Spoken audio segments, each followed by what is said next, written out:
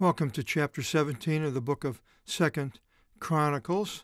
We begin now with King Jehoshaphat, the son of Asa. Asa had died. Read about that in the 16th chapter, and now it says, and Jehoshaphat, his son, reigned. Eosaphat.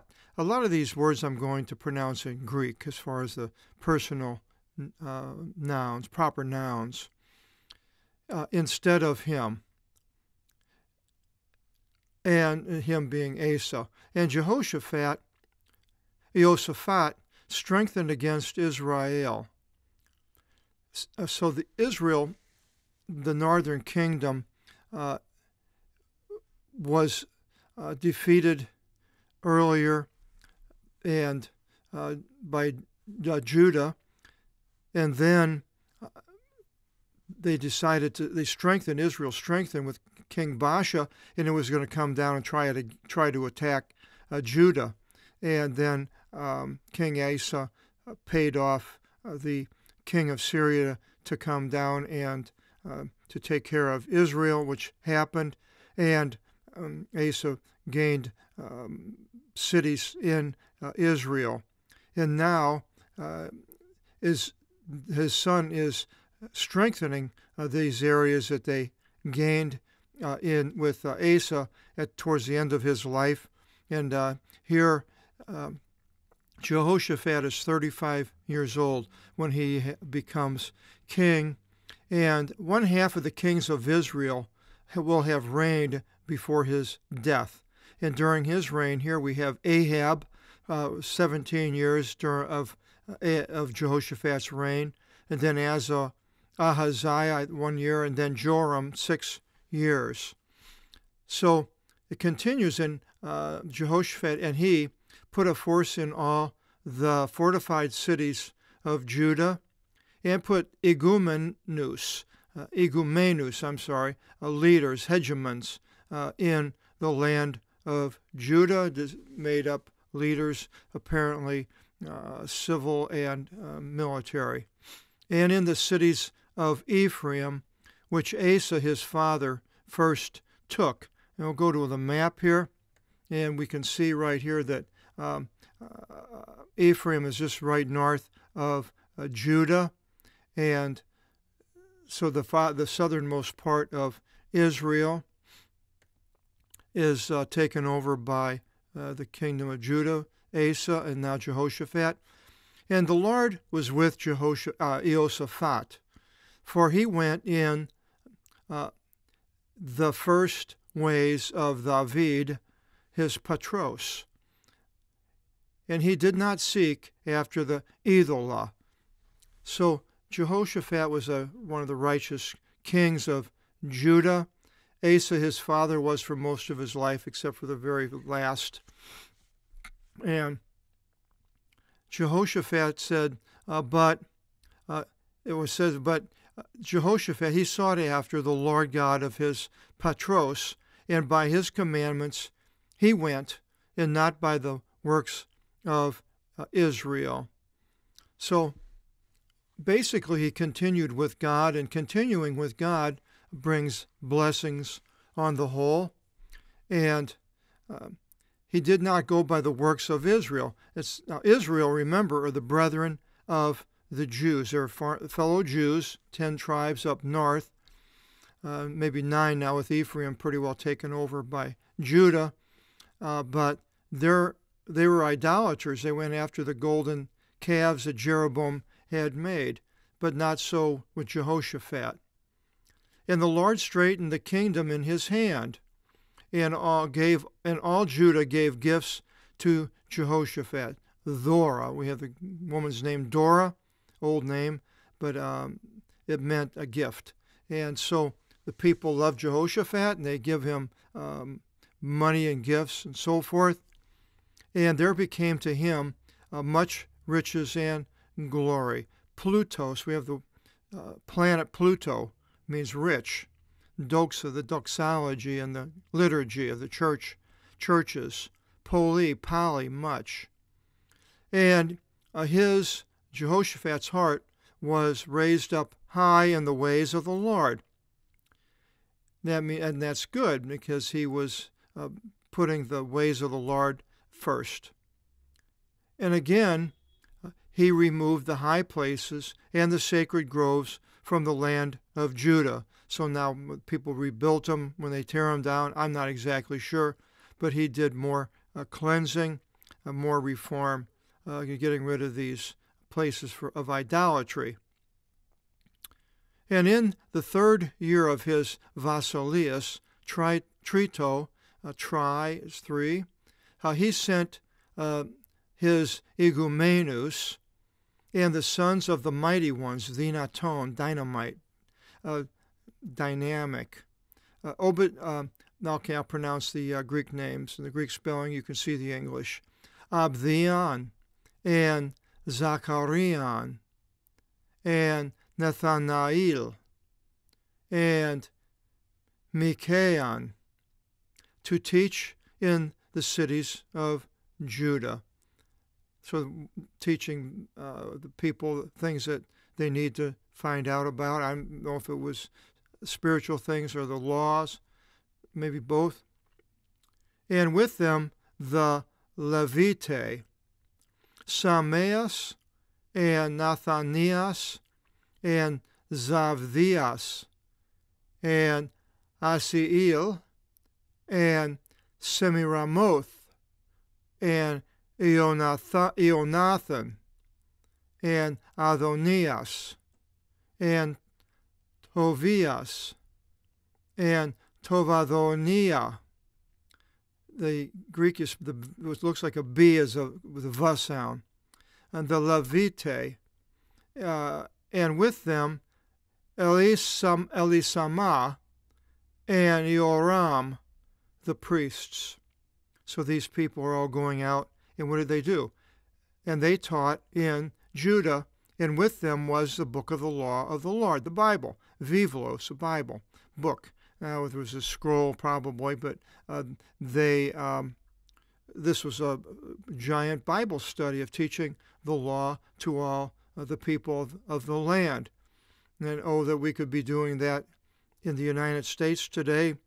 2017, where these war drums are now being beaten with North Korea, and I don't know what's going to happen in the future. We'll find out. But it doesn't look very good. But this country is walking away from the Lord big time. It's gone into all sorts of the newer type of idolatry over materialism, owning things, and hedonism, of me first and everybody else next, and sexual perverseness with pornography rampant on the internet, and orgies being performed in the desert, this thing called Burning Man, and tremendous amount of people coming from the East with the religions of the East, of Hinduism and Buddha and Islam. So the country's just falling apart as I'm talking. But, that it was teaching the law of the Lord. That's what I like to think I'm doing here. And they went through in the polis, in the cities of Judah, and taught the people.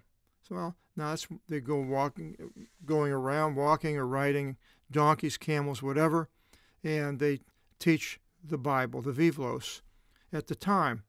Now, remember, the Bible at the time here didn't have any of the prophecies. None of the prophets that wrote the books, I believe, are alive yet. And so this was basically what they were teaching was the law of Moses, the Torah, the first 5 books, and then the history of Joshua and the book of Judges, and then about Samuel, and then David, Saul, and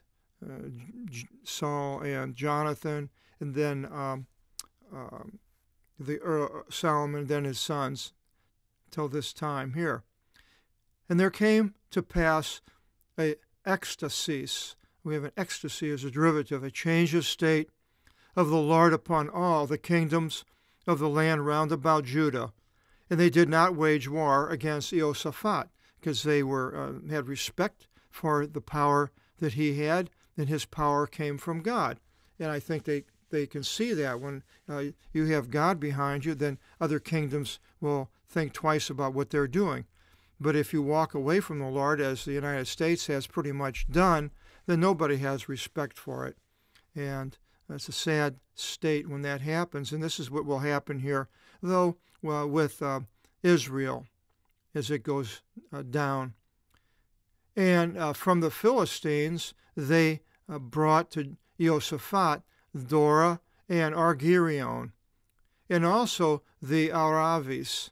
The accent is right there, actually, on the alpha. The Arabians brought to him rams of the flocks, 7,700. He goats, 7,700. And Jehoshaphat was going greater unto height, and becoming wealthier, basically, and more famous. And he built places of abode in Judah, Ikisis, palaces, and fortified cities, metropolis, derivatives. And many erga works were taking place by him in Judah, building a lot of things, cities and fortifications and bridges probably, and aqueducts, all sorts of things.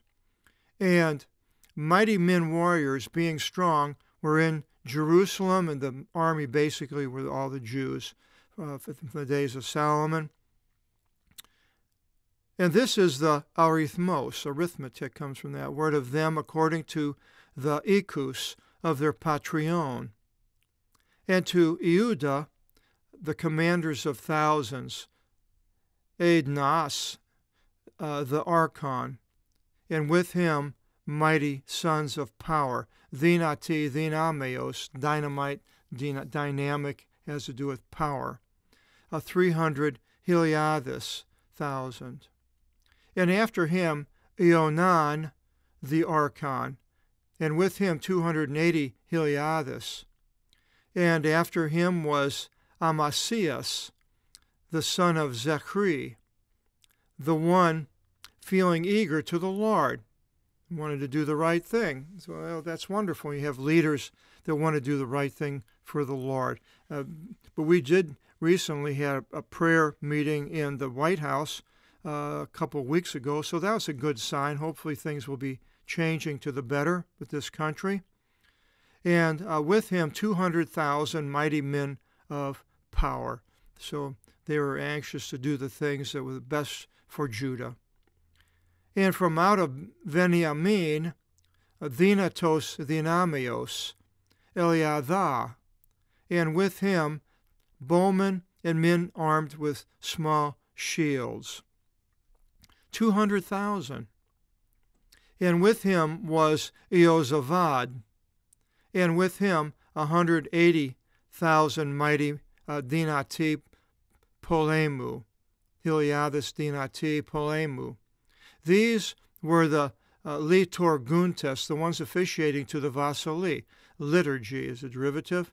Ektos, outside of ectoderm, the outer layer of the skin.